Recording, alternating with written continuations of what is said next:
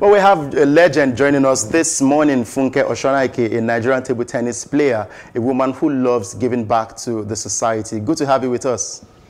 Good morning. Thanks for having me. All right, your fans out there would love to know this. How have you been able to stay strong in the game?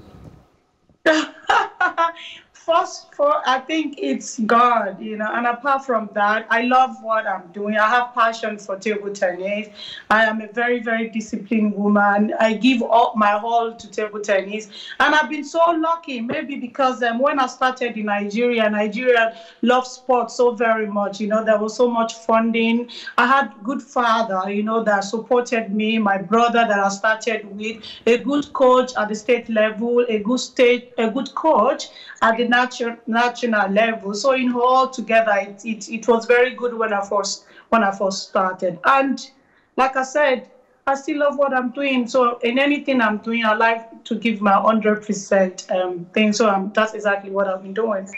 Now, let's talk about the game of table tennis. Is the training, because people have been asking how the training process is this as tedious as we have in other sports? Are there injuries suffered in the game of table tennis? Table tennis is the fastest sport in the world, because you have to be able to think fast, Yes. Second, if you don't really think, the ball is gone. And yeah, it's very, very tedious. People don't know that you can get injury too. Because I remember there was a time I got shoulder injury. I couldn't play for like 4 to 5 weeks, It was for a very long time. And apart from that, you can have tight injury like the one that Aruna Kadri is having right now. You can even have back injury, waist injury, a lot of injury, knee injury that can take you out for a very long time. Because I have like a player in Egypt that stopped because of the knee injury. So table tennis, you can actually have big injury, but people are looking at it the way they are seeing it outside. But if they really have to look at the professional, the way they are playing with all the movement, you will really know that, you can really get injured with table tennis. Now, let's talk about the game in Nigeria now. What do you think are the major challenges we're facing, and how do you think this can be fixed? The number one challenge we need more good coaches. We don't have enough of them, In Europe or everywhere all over the world, the only thing you can see is that they are professional athletes. The one that have represented their country will later on be a coach.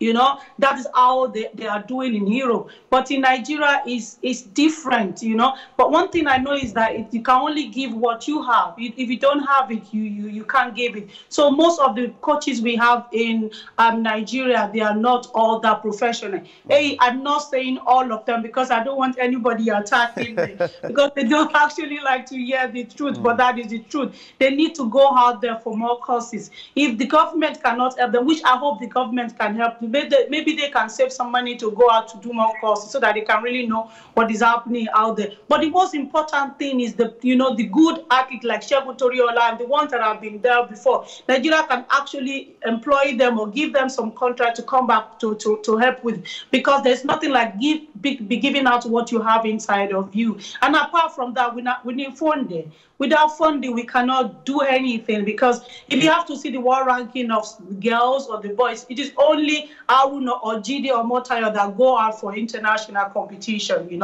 Because of what? Because of the fact that they don't have funding to sponsor the other artists. So we need funding, we need more training. And training is not enough, We need more competition in Nigeria.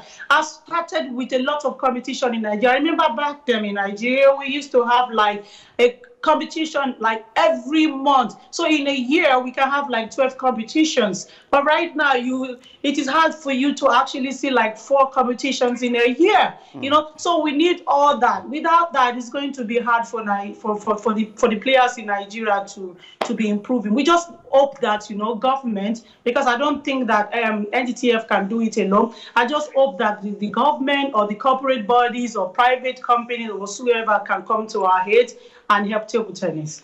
Now, there's a growing concern about the young sportsmen and women who really want to do well in the game of table tennis, and they seek greener pastures outside Nigeria. Do you think it is right for them to go out there to get this money, or should they remain here and grow their game? But before you answer, let's listen to the former president of the Nigeria Table Tennis Federation, Funke Oshonaike. He spoke about this, and when we come back, we would like to get your reaction. It's actually the bane of our sport generally, and it's happening in table tennis. People traveling out before they're ready. You know, they don't have the basic discipline to even live abroad, which then ends up affecting their game. And then they get, of course, because when you're not playing well for your club, you get sent back to to Nigeria, and then it's a bad cycle that we're trying to stop. And we can only stop that by doing tournaments here, getting the good coaches in here. So we develop our own players to the level, not only with their skills, but mentally be ready to go abroad as well. So hopefully, if we can have a lot more tournaments, they're making a bit of money here as well, because money is very critical to these young players. So if they're making the money to stay here. How would you want to react to that?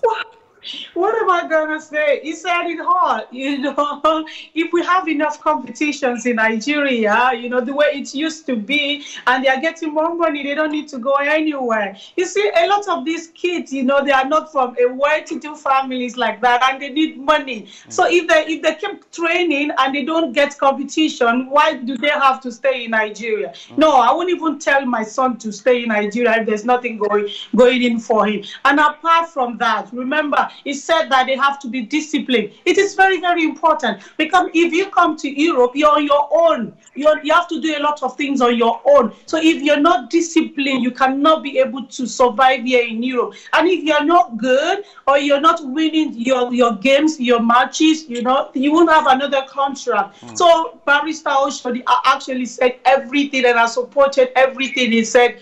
100 polls. So it is very, very important that the players have to be disciplined. We need to have more competition.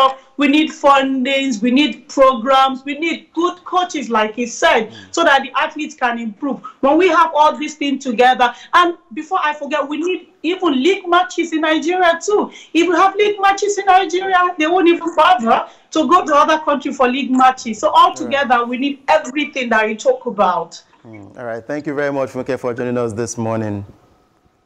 Thank you for having me. And remember, stay safe. Yes.